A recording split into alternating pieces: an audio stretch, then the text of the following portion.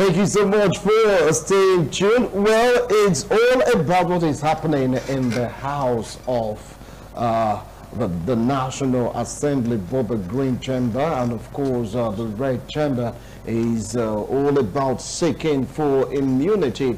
It has passed a second reading in the House. Now, it being for an act to alter Section 308 of the 1999 Constitution to extend immunity to cover presiding officers of the legislative institutions has passed second reading in the House of Representatives. And of course, it was sponsored by Rep. Odebomi Olusegun, APC Oyo, and was passed at the plenary on Tuesday. And due to this, Nigerians have been reacting.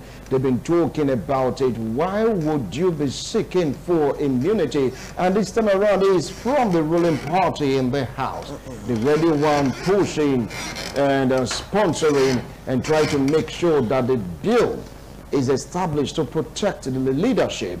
And Nigerians are like saying, is this what we want now? Or is anything about to happen that we are not seeing as a nation? But they in the House, they've seen it already. Or is it because of experience of the past? Remember, we had the former president of the Senate, and of course, the deputy Senate president also, they were dragged to court even when they were occupying that hallowed office, so to speak. Or is it a kind of a way to break the chains of control, between the tiers or within the tiers of government? Is it going to benefit Nigerians? Is it going to lead to a speedy dispensation of laws, bills, orders, you just name it? With me here in the studio to do analysis, to do justice to this particular topic, I have two legal practitioners here with me. I'd like to start my introduction by introducing a legal practitioner, an Islamic scholar, a political analyst. Join me to welcome Alhaji Barrister Amin Alao. Welcome to the show, sir. Thank you very much, Wilson. Good morning, viewers. Appreciate your comment. All right, and sitting very close to him is another legal practitioner, a political analyst, a human rights activist. Join me to welcome Barrister Thank God Ilube. Welcome to the show, Barrister. Thank you for having me. Right, and we are still expecting the likes of Bashir Kadri, a former permanent secretary in the Ministry of Agric, a labor devotee, a political analyst. When it comes, he will join us in the discussion. Now, gentlemen, so many things have been going on in this country. You want to lay your hands on this, another one will pop up. Before we want to talk about this, it's like a cascade of events happening, and here we have a House, the National Assembly, seeking for immunity for its leadership. They give reasons for it. Even the House, some are not for it, some are against it, but somewhere along the line, it passed second reading. Let me start off from you, Barrister Thank God Ilube. How do you feel about this development? Well, for me, I think it's here and there. First and foremost, the House must have thought it wise that it was necessary for its leadership to enjoy some level of immunity so that it can best save their positions and ensure that they are able to serve as the check and balance which they ought to have on other aspects of the government, such as the executive, most especially, and then the judiciary. If they had thought it wise that, look, because of the embarrassment their leadership have been getting ever from the executive, in quote, while trying to carry out the legal functions, it would have been appropriate for them to enjoy some immunity, just like the executives have been enjoying. I think from that side of the divide, it would be appropriate. However, there's another side of the story. In the long run, or even in the short run, will it be an advantage to the Nigerian people? Are we going to benefit from all these new postulations for our legal jurisprudence as it affects the House of Assembly? Is it going to be of advantage to the common man? I think that's where the issue lies. Because if it is going to be in the collective interest of the proletariat, as it were, and the Nigerian system, as it were, then it is okay. But if it is not, then the challenges, again, that we have been trying to avoid as a nation comes in. For me, it's here and there. Because the executive enjoys some privileges, which makes it very difficult for the National Assembly to function appropriately, because you cannot serve as a check and balance to somebody that is in quote higher than you in authority. If the executive have been enjoying immunity, then why should the National Assembly not enjoy? And why should it not even be extended to the judiciary? Because we are looking at the leadership here. And if it is the leadership, it should cut across. And if we are removing it, then we remove it generally. But how this is going to metamorphose into benefit for the Nigerian populace is another cause for concern. All right. Now that is where we'll take it from. But before that, let's get to hear from Barrister Alao. I mean, how do you feel about this? Thank you very much. If we are talking of a justice, justice is a principle that should be applied to the letter. Partial application of justice will be tantamount to injustice. It's either there is justice fully or there is no justice. You cannot say no, there is half justice. It's not possible. So if we are talking of the leadership of the executive enjoying immunity all this while, and there was no attempt to take that away from the executive, and it has remained there in our constitution, I think it is long overdue that the other arms of government, the legislature and the judiciary, also start enjoying this immunity. The leadership. When I'm talking of the theory of checks and balances, how do you check, how do you balance when you don't have immunity? When the president has immunity, the governor has immunity. The speaker of the House of Assembly does not have immunity. The CJ, the state, does not have immunity. The leadership of the National Assembly does not have immunity. Then you cannot be talking of proper checks and balances. And from what you have been witnessing, sometimes you observe what is called executive rascality. The executive, whether you like it or not, have been so powerful, and the power of the executive continues to be on the increase. Because, of course, the executive controls the fund, and that is already a major advantage to the executive. Now, when you talk of immunity generally, the only unfortunate thing is that those who are in government, majority of them, let me put it that way, are not after the interest of the masses. They are not there to serve. Some are there for different reasons. And that explains why, after the so-called independence that we attained, we are yet to be dependent. We are still dependent. We are not independent at all. Major projects in our country are still being carried out by foreigners. We invite the Chinese, we invite the Americans, come and do this, until we start manufacturing our own aircraft. Talking of independence. So our independence, as at the time we attained it, it was premature. We were not ripe for that independence when we demanded it. And this is the fallout. The consequence is what we are now seeing. You want a leadership that will be after the interest of you, the masses? No, you cannot get it. Because you do not have the way without to have it. Generally, we all enjoy immunity. Let me look at the religious angle now. From God. All human beings enjoy immunity from God. All human beings. And that's why God said in a particular verse of the Quran that if God were to punish men for their sins, not one creature will remain on the surface of the earth but he has left them till an appointed time. That when that time comes, not for a moment, can you delay it, or no, can you go before it? And that's the hour of death. Assuming immediately I commit a sin against God, I die, and you die. None of us will be alive. So God gives us the room to repent before we come to Him.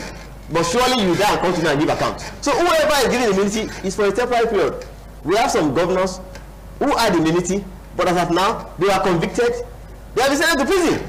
So you come in with your immunity, then do not be disciplined. Do whatever you like. Let your cup be filled. When you leave office, we come after you. We send you to jail. As simple as ABC.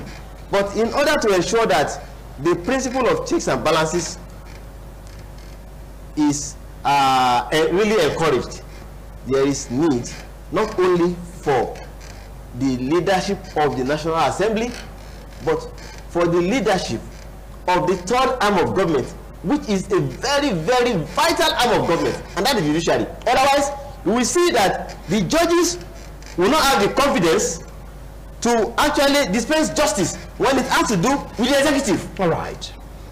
Now people have been talking about this because it came up last week or thereabout. Now, they are saying that asking for immunity is like anti-democratic in the sense that it's going to impede in the fight against corruption. It might be vying for the removal of immunity from the president and even the governors. Check it up from there. Like I earlier said, what is good for the goose is good for the ganders. If the National Assembly thinks that it will be extremely difficult for them to start moving the processes of removing the immunity of governors and as well as deputy governors, the presidents and the vice president, the only way to balance it up is to up the game by asking for the immunity of the leadership of the House. I think again they've also made a flaw if they didn't add the judiciary along. We just saw what happened to the then Chief Justice of Nigeria, Walter Onove. I think because he didn't have immunity. That's why some of those things happened. And if the House of Assembly is also very selfish, not being mindful of the fact that Nigeria is involved in this matter, are thinking of projecting only the House of Assembly without necessarily considering the CGN's office and other relevant offices like that, that means they've not been fair to Nigerians. And in my own view, I think they should urgently, or because they wanted to move very fast, they left the judiciary behind. You know, this is a matter of, oh, let me get my own first before I start thinking of others. I'm sure that's what they considered. But in a nutshell, if you cannot bring those up down, then bring those down up. I think that's my argument. It's just the same problem we're having when it comes to worker salary and improvement in welfare packages. There are some people that are earning so very fat in this country by virtue of their jobs as government functions and other, while others are earning so very low or almost nothing. If you cannot bring those up down because they're already benefiting from up, then take those down up so that you create equitable distribution of wealth and all that. I think that is the challenge we have as a nation, because there's no equitability in all these things. So for me, my take is that if the National Assembly is fair enough to Nigerians, add the judiciary along, then make your case, and then present it to... Are you not speaking from the angle of that you are in the legal profession? Because right now, both of us are talking about adding judiciary into all of this. No, as much as I am concerned, yeah, because I've weighed it here and there, my view is that we talk about separation of powers, checks and balances. Now, we find a situation where in our system it's becoming extremely difficult for the legislature and then the judiciary to check on the excesses of the executive. And take note properly, you discover that this constitution we're operating was actually given to us by the military, who then were in office using their powers as the military officers to ensure that their offices were protected, or that of the president and the vice president as well as the governors were protected. They left other arms of government, which is an error in itself. But if it has to be corrected, let them take all the stakeholders along. And let everybody have some level of immunity at that level. We'll talk about the leadership of the judiciary and the legislature. I'm not being biased as far as I'm concerned. It's not about the legal profession. It's about a situation where all the stakeholders enjoy some level of immunity, and then they find it easy to check on each other to make the system better off. All right, now from our state here, Edo State, our rep member, Sajos Ogo, PDP Edo State, and of course Bob Solomon, PDP River State, they are totally against it. Though they were in the House, the reason they said is that this is the time when Nigerians were seeking for the removal of immunity from the executive. The legislature should not be asking for immunity. Now, these are 7 members of the House of Representatives. How do you feel about their views on this? They are saying no to it, take it out, even from the executive, remove it so that everyone will be accountable to the society and the system. They are entitled to their views, just like I am entitled to mine. Yeah. Now, if we look at the concept, the intention of bringing in a concept really matters. At the point of implementation, it may be corrupted, but that does not mean there is no good in that concept. When you look at this doctrine of immunity, to look at the aims of affairs, it is to enable them concentrate on the business of governance. You imagine a situation whereby the president, commander-in-chief of the armed forces of the Federal Republic of Nigeria is having about 1,000 suits in the court, or possibly you've even gone to the law enforcement agents to get Mr. President arrested. How do you concentrate? Even Almighty God, people are not pleased with God. They say, God, why me? Why me? Why me? People protest against God. Only few people believe in faith, that I believe in my destiny. Whatever condition Almighty God puts me, I accept. Let alone human beings who are the aims of affairs. If the doctrine of immunity is removed, then of course, know that your so-called leader will not have the time to face the business of governance or busy defending himself here and there. And that is the motive, the intention behind bringing this doctrine from the beginning, from the onset. And that explains why I will not be supporting the removal of the immunity, especially when it is temporary immunity, whether I like it or not. It is only while you are in office. And you are in office for 4 years. If you are elected, okay, for another 4 years. Once you are out of office, then of course, I can pick on you, file action against you, get you arrested, and so on and so forth. So the removal of the immunity will not do us any good, do us more harm than good, and that is my own argument. But I emphasize again, I restate that it is very necessary, absolutely necessary, in order to ensure the autonomy of the judiciary, to also make sure that the CJN, the office of the CJN, and then the Chief Justice in the state, CJ in the states, also enjoy this immunity.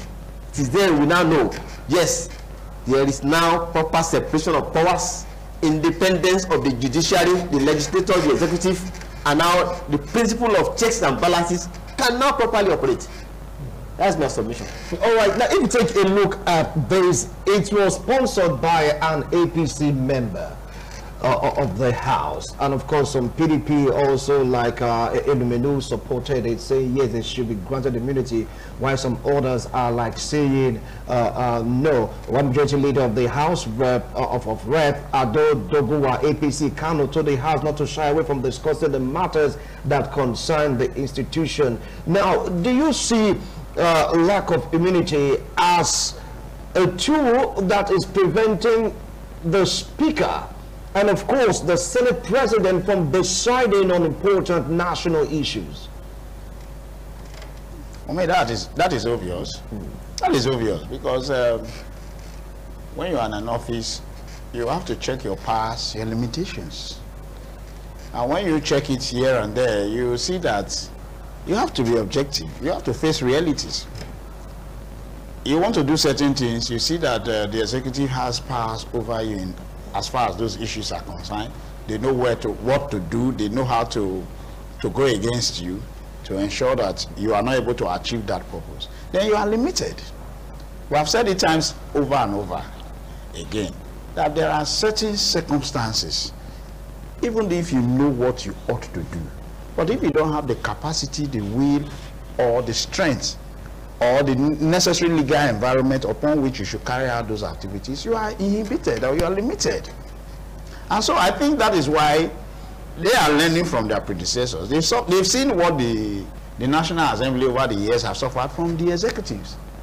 By the time you see that, the National Assembly is trying to carry out a very just cause at a point in time, the executive comes with a different opinion, the legislatures become scared, as it were, weakened, and they ignore such issues. Sometimes when they dare, they suffer the aftermath of such strength or such duress. So in my view, I think that the National Assembly, not just the National, and the judiciary as well, have not been properly positioned to act in their capacity as they ought to do. I must give kudos to the member who has sponsored it, because having been able to think of such an idea, he must have thought it over and over again to say, look, I am a victim of this, and my other senior colleagues are also victims. How do we correct this anomaly? And I think he has been able to do that which is necessary under our present environment. We must know that Nigeria is a special circumstance, because people are found not being able to do what they ought to do, because first of all, if the heart is not willing, and then the circumstance does not give you the environment. So in my view, the judiciary, the National House of Assembly, the leadership of these two arms of government are long overdue for immunity. And it will not be appropriate, like my senior colleague just mentioned, to start to think of removing the immunity of the executive so that you can put them on proper platform, because that's the only way they can act as check and balance, because it is also an advantage to the system to ensure that while they are in office, they enjoy these privileges. If they are in office, they should enjoy it. It's a system that wants to work or is ready to work. It cannot be more than 8 years for the executive. Then, but for the National Assembly, we don't also know that we have to also look at other limitations that are also bedeviling this kind of law, because as of today, if you are a member of the National House of Assembly, you can come back over and over and over again. So it is not necessarily because you don't have an 8-year tenure like the executive. That's the highest tenure you can run. So you can run it over, and assuming we have a Senate president who can be there over and over and over and over again. So what are the limitations being put in place to check such excesses? Like we have David Mark then, who almost did how many tenures as a Senate president. So, but if they also look at this aspect, I think it will be a very, very important position for us. If they look at the act of them coming back, because there is no limit to their terms in office. All right, I will come back to you. Now, people have the opinion that maybe there is a crack in the ruling party because of what is happening in our country today. Hence, a proposal for this was made by a member of the ruling party. Do you sense a crack in the unity of the party? It does not necessarily matter. Even though you are in the same party, it does not mean that in principles and ideologies you share the same view. It doesn't matter. Members of the same family may have their difference of opinion. And as we are here in this studio, we are Nigerians, we are entitled to our opinions. And so opinions differ depending on the individual. It doesn't matter if you are in the same party. That at this stage that the APC is in government, there is a move that there's need for immunity for leadership of the National Assembly. It doesn't matter. The right thing ought to be done, and I feel it's a right step in the right direction from the submissions we have made earlier on. But there is need for caution based on the point my learned friend has just raised now, to avoid the leadership of the Senate perpetuating itself in office. Because if I now have that immunity and I keep enjoying that immunity, of course, if care is not taken, it may end up that the leadership of the Senate will be leaving office and becoming the president of the country, of the nation. And so possibly some other provisos may be introduced to ensure there's limitation also to number of years you can be on that seat enjoying that immunity as the leader of the National Assembly. Even if you can be re-elected and re-elected, okay, then the office of the leadership, you cannot remain there perpetually. There should be such clauses that you cannot remain there perpetually for it not to be abused. You see, why the executive have been enjoying immunity all this while the other two arms have not, possibly it may be because of the voting pattern and the strategy. If you look at it, the president or the executive leadership was elected by the generality of the people in the country. Every state, the 36 states, and he won, having overall majority. But if you look at a member of the National Assembly, he was elected from his state. It is after getting to the House that his colleagues now decided to now elect him to that position. So if you look at it, the president has more control of votes than that particular person. The same thing happens to, if you look at the CJ in a particular state. You are not actually put there by the majority of the people in the country. But if you look at the appointment of judges, you will see that I can say is the best to follow. It is based on merit and seniority, and not just, oh, I have the cash, I can influence it. You cannot influence it. The rules are there, being followed strictly, and people need to learn a lot from the judiciary and not try to castigate the judiciary. And you can see the experience we had about the former CJN. Okay, some are trying to say that, oh, the judiciary, the CJN can be treated like this. No, it does not lie in the mouth of the executive to say that the judiciary is corrupt. It does not lie in their mouth. If you say judiciary is corrupt, who corrupted judiciary? Who are the money bashers to influence them? And that is why there is need for this immunity to be extended to not only the National Assembly or the State House Assembly, the judiciary as well, so that we have been repeating, we can have proper separation of powers, proper checks and balances. Of course, when you leave office, if you abuse your immunity by looting and stealing, at the end of the day, you go to prison. Well, now, people are of the opinion that this will impede the fight against corruption, that some office holders will use this immunity as a shield. How do you view that? Well, for me, the issue of corruption is a system that is serious. When we have a system that is ready to remove the minor or the minute negative effects in the system, it will work. But for the generality of us, I think we do believe that, oh, if we grant them immunity, they cannot be tried. But it's for a limited time. We have governors that have served this country since 2007. We have people who have served this country 20 years, 30 years, 40 years. If the system is ready to ensure that their disservice are tried, immunity does not now serve as a preventing mechanism. Take, for instance, the former Senate President, Saraki, as he was, is no longer in the House of Assembly. If you now feel that he has not done well while in office, is anybody holding the government or the system from trying him? We have so many governors so many deputy governors, so many persons who have held offices in this country. If the system is ready, they've left office, you can try them. So the argument that, oh, when you give them immunity, you cannot try them, I think it is not a smart idea. It's not a smart argument, because the other argument holds better.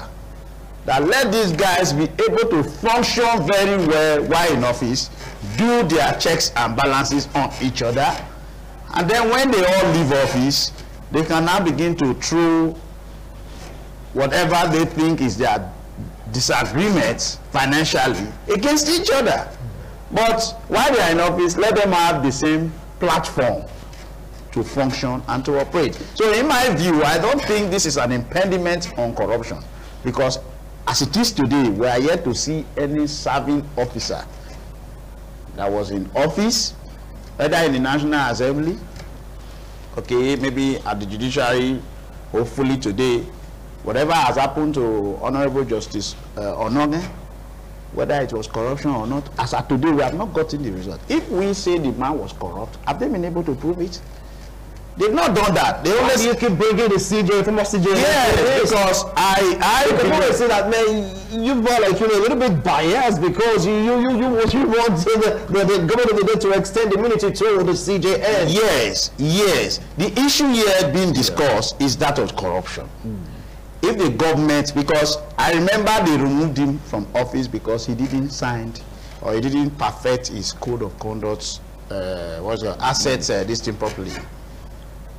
You and I are yet to see what has come up with it, what it has ended now. Is it just removing in office? If we felt that he did something wrong while he was in office, what is his position today?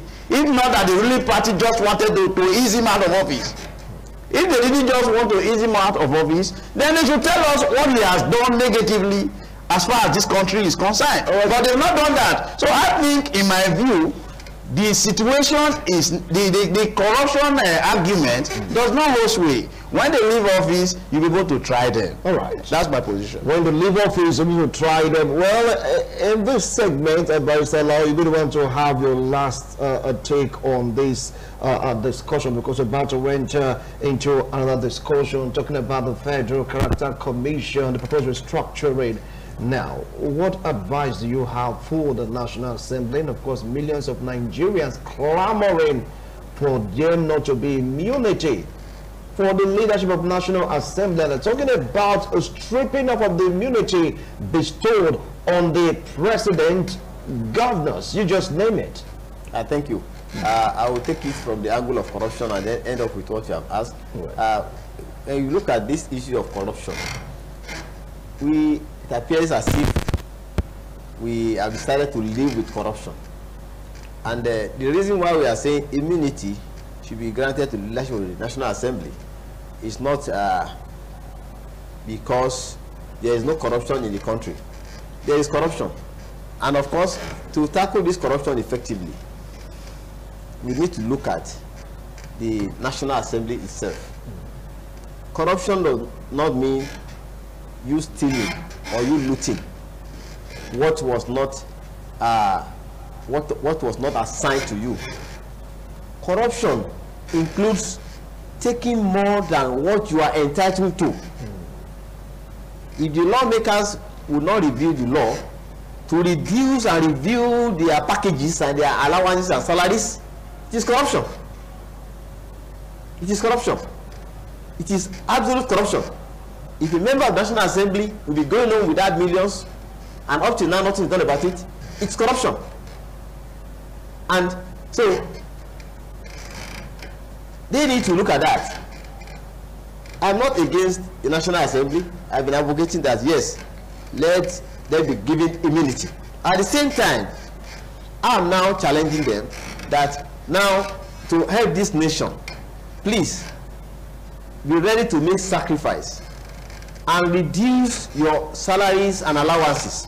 There was one person that did that, Albert Annual, when he was appointed as Khalifa. We didn't mention that story. He was going to the market, going for his business. He said, where are you going? You are not the president. You can't do business anymore. He said, how do I have my family? He said, don't worry. We fix for you an amount for an average citizen. Then an amount was fixed for him as the president, commander of armed forces. Then a time came, the wife said, I need money to buy expensive soup. I want to cook a very sweet dish. She said, I don't have that money. My salary is meager. Then the wife was now managing to save some money after several months and said, oh, my husband, I've saved enough. You can prepare sweet dish. He said, oh, you mean you can save from our meager resources? Oh, that means we have been receiving over and above our needs. That was why we were able to save. He now ordered the Governor Central Bank to cut down his salary and allowances by the amount saved by the wife. Seriously, these are leaders who are ready to make sacrifice. Not the minimum wage is very, very big issue to pay 30 million. The money given, the food given to the slave is not meant for the slave to be robust, but to prevent the slave from dying. So if you know that minimum wage is 30K, then consider how much you are taking home. If you are the lawmaker, you have made an unjust law, that is corruption itself. And of course, if the people cannot hold you accountable, of course, Almighty God will hold you accountable. How did you appropriate that amount to yourself? And why don't you reduce it? So that is corruption on its own. Right. And that needs to be looked at. Right. There should be equal, at least even different resources. Equitable. All right. Thank you so much, gentlemen. Well, you've heard them talking about proposed immunity for NASS leadership impact in democracy. Many Nigerians are still not happy about it, while many of the opinion that it should be given to them because they need all the courage they can muster to really talk about issues bedeviling the country currently, so they won't have any fear about what happened to the last members, yes, the leaders of the last NASS leadership, begging a pardon so they can really focus in that laws for the betterment of Nigerians. What's your take on it? Should it be granted immunity or it should be taken out of the board? A good question for you to answer. Right now I want to go for a break. When we return, is all about the Federal Character Commission. Questions arising. We'll be right back.